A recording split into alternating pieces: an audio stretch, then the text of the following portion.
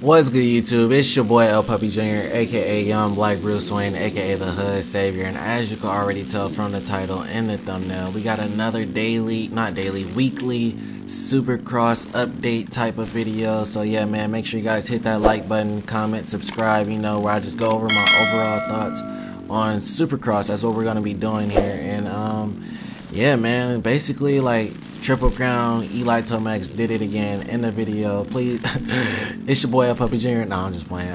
But yeah, bro, Tomac basically, long story short, we all know Tomac basically handled business out there in Glendale, Arizona, once again. Now, in this Triple Crown format, I really thought Chase Sexton was really gonna win, because for one, he's literally always the fastest dude on the track. Don't forget that. I'm gonna say that every video.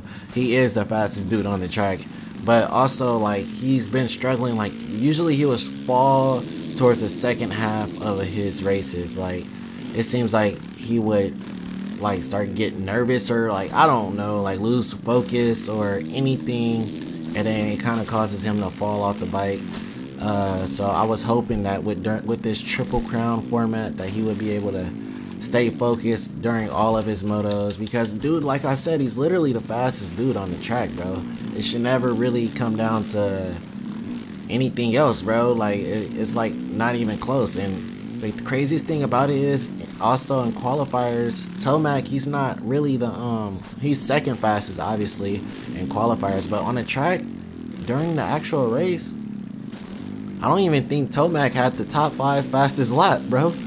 Like it was people like sprinters almost, like Adam Cincerillo and Ken Roxon, Jason Anderson, and I hope Jason Anderson is okay. He went down, he didn't come back in the moto. I don't know why he didn't, because he's actually like 5th in points right now, so that's really gonna be a setback for him. But yeah, bro, like it just seems like he has something figured. Like it's a mind game, bro. It's really way more to it than just going out on the track and being fast, bro. Like Tomac, Chase Sexton literally got passed by Tomac and passed him within the next turn. Like that just goes to show the speed difference. But Tomac he has something that they don't have. Like Cooper Webb is nowhere near the fastest dude on the track, but yet he's second overall in overall points. He's only 7 points behind Tomac.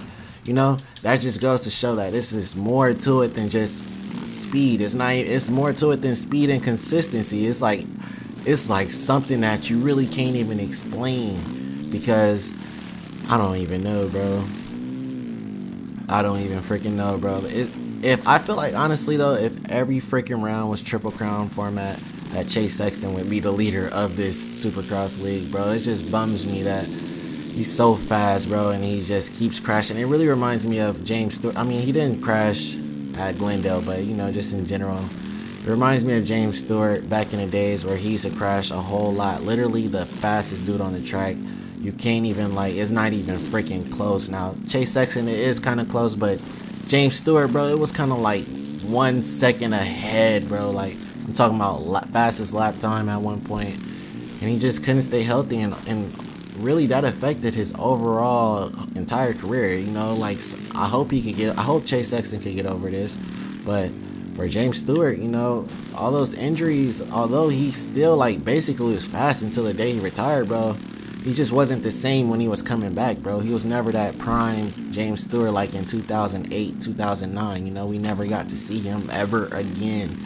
He was pretty good on the Suzuki, but 2008, 2009 James Stewart was never seen ever again, bro. That dude was cracked out of his mind. And yeah, if you want, like, it's not even up for debate, bro. Literally not even up for debate. But so yeah, we got my boy Jason Anderson going down in the whoops. And yeah, man, Jason Anderson has been fast all season, bro. I don't know what it is, why he can't do anything, bro. It just seems, I don't know. I have no clue. He's literally fat. He has the speed. I'm pretty sure he has to probably just not have the fitness. He must be getting tired. But on paper, it really looks like dude is flying, bro. He had like the second fastest lap, or third, fourth, something like that. I just know he was flying, bro. But he went down in the whoops. Also, Christian Craig went down the whoops in open practice, and that really had me feeling some type of way because, bro, like, Christian Craig was just now starting to, like, feel me? I think, like, he's on that new bike. I feel like he was just now starting to get the hang of things, just now starting to get his setup correct. Although it took him an entire Supercross season, you know, that's a little ridiculous. But, you know, I just wanted to see more out of him. You know, it always sucks when anybody goes down, bro. This is why the sport it's a demanding sport. I'm not gonna lie. That's why you have to love the sport. Like, going down, these dudes aren't going down for the first time. Like, I literally seen Dylan Fernandez dang near break his neck and get up smiling. Like, they're kind of like used to this, bro. But to become used to this, you have to love the sport. The average person is not gonna keep doing this, bro. Like, breaking shoulders and collarbones, concussions. Ken Roxon almost lost his arm. Like, you know, you have to love the sport to do that, bro. Like, the average person is just not. I don't care how much money you put in their face. You're not dang near risking your arm. Nothing is really worth your arm, but it seems like these people literally can't live without it. But also we got Cameron McAdoo is out. I don't even know when he got hurt, bro. He seems like he's just super injury prone, which sucks because he has a lot of speed, bro. He seemed to be like the only dude that could kind of contest Jet Lawrence. But, you know, Jet Lawrence had his little run-ins with RJ Hampshire. But it just seems like even when Jet Lawrence was on his slow lap, like, RJ's fastest lap couldn't even really come close. Like, he never really made up any time on Jet.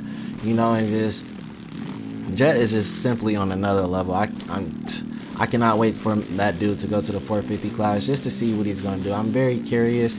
I don't know if he's going to be like a championship winner or he's going to be, you know, I wouldn't be surprised. But, like, he went through the whoops and one section and literally was, like, shaking his freaking head, bro. And I was just like, bro, what did you do wrong? I think he, like, missed the whoop or something, bro. But it was literally perfectly fine. It's not like he was dang near finna fall off the bike. Bro, he literally was shaking his head, like, mid-race. Bro, literally, like, face palm mid-race, bro. That just goes to show, like, how much his expectations for himself. Like, Jet Lawrence, he's a different breed, bro. I'm gonna be real. It's really gonna be hard for anybody to really compete with that man into this class. Like, I don't even see anybody just outright beating him, like, at all in the 250 class. So yeah, that's why I say I can't wait for him to go to the 450 class so we can see him actually get some battles and some, you know, some grown man battles. And it's crazy that I say grown man because dude is literally like 19 years old and he's going to be competing with people like Eli Tomac, which, oh my goodness, just thinking about that just gets me fired up, bro. I literally can't wait for it. Other than that, bro, not really much else to talk about. This is Atlanta, by the way, on MX vs ATV Legends. I haven't really been playing this game much, but as you can see, like, once you got it, bro, this is live com, by the way. Once you got it, you really just don't lose it, you know. I'm not going to say I'm the fastest, but, you know, I can still get around the track. I can still do my thing. Make sure you guys hit that like button, subscribe if you're new. And yeah, bro, it's your boy, Puppy Jr., and I'm out, bro.